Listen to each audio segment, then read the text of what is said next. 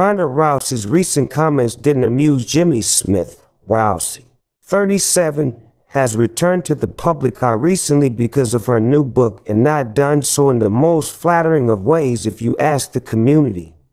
A full decade after Rousey's first career loss, the second-round head kick from Holly Holm, the inaugural UFC Women's Champion, cited concussions as the primary reason for her downfall from the ranks of the unbeaten. One fight later, Rousey dropped a 48-second KO to Amanda Nunes, leading to her retirement from the sport and starting a professional wrestling career in WWE. With that, former UFC commentator Jimmy Smith went along for the ride and hasn't been impressed by the sentiments recently expressed by the Rowdy One. One of the things I've always said about God, he gets all the credit, none of the blame. That's what Ronda Rousey wants, Smith said on Unlocking the Cage. All the credit, none of the blame. I want credit for all my wins, my losses.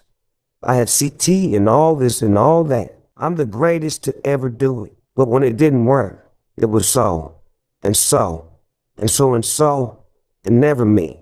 She never gives credit to the people who actually beat her. The idea that I left MMA and went to the WWE because I had concussion problems makes no sense. Smith, 46, has been a more reserved voice throughout the community until parting ways with both UFC and WWE.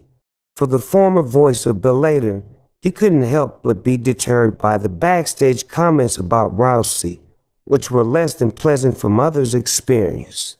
At this stage, Rousey has made it clear she won't be returning for any more MMA fights despite rumors circulating ahead of UFC 300.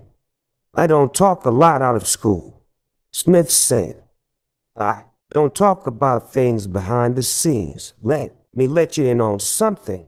Ronnie, if you are listening, the people behind the scenes, camera people, audio people, people you can push around, people you can bully, and the people you can talk down that can't stand your ass.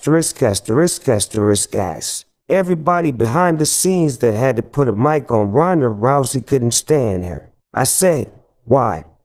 They said she was a B** to